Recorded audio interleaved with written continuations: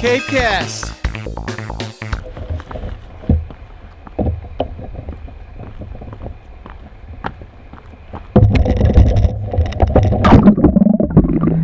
Howdy folks, we're standing on an old bridge over the Herring River here in the woods of Wellfleet.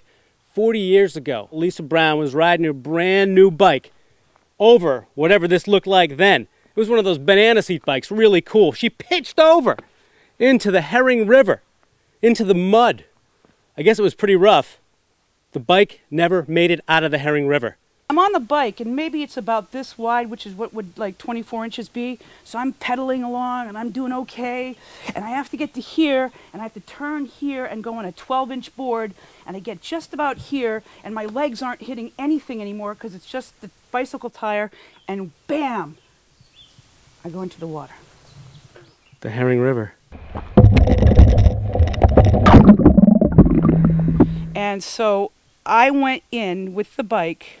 I floated to the surface. I kicked away from the bike, and I just must have pushed the bike way into the mud. So then I dove down trying to find the bike, couldn't get the bike, covered in stinky mud, smelling like a snapping turtle. And the bike is gone. The bike is gone. Now, 40 years later, someone thinks they found that bike. Amazingly, it was Lisa's wife, Deirdre, who was out for a stroll this spring about a quarter mile away from the dunking of 1970. So Deirdre, tell us about the day you found this bike. Well, I was just walking down here with my dog after sitting in the car for 4 hours, and I passed the bike.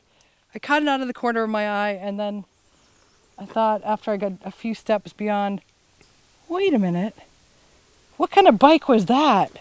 Saw that it was a banana seat and just about the right size for an 11-year-old girl. Everything's rusty except for the reflector light and the vinyl banana seat. Ah, the toxic waste of the world. Well, if it comes in a banana seat form, I'll take it. I love banana seats, man. They're so cool.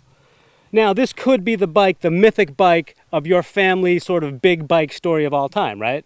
Yeah, definitely. She comes running home, and she says, I think I found your bike. I went running down there with her, and lo and behold, I know that bike. That was my first bike.